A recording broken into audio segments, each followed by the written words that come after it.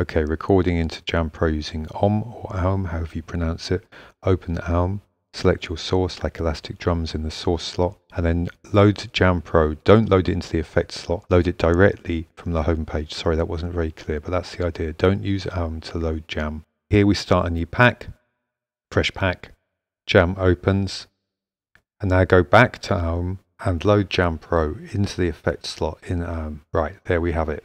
If you played Elastic Drums, you wouldn't hear it because we need to enable monitoring in Jamm Pro. Go to Mode, select Sampling, hit Monitor on, turn the input gain down so you've got a healthy level there, not too loud.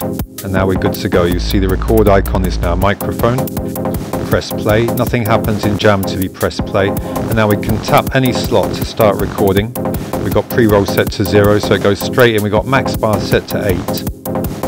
But we can drop out after 4 bars or 5. Okay, that was recorded 5 bars. If we turn monitor off so Elastic Drums isn't coming through, normally it would drop out automatically after the max bars you set. And there is our recordings. And now what you're listening to is that lovely new clip.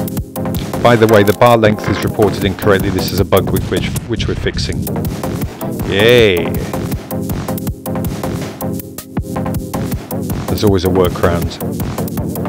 Yeah, it's pretty decent having these inter-app audio facilities in Jamm. Thus we get access to the incredible range of synths and drum machines like Elastic Drums, made by our friend Ollie and Matt Davey, alias Wes, who's one of the main coders on Jamm Pro.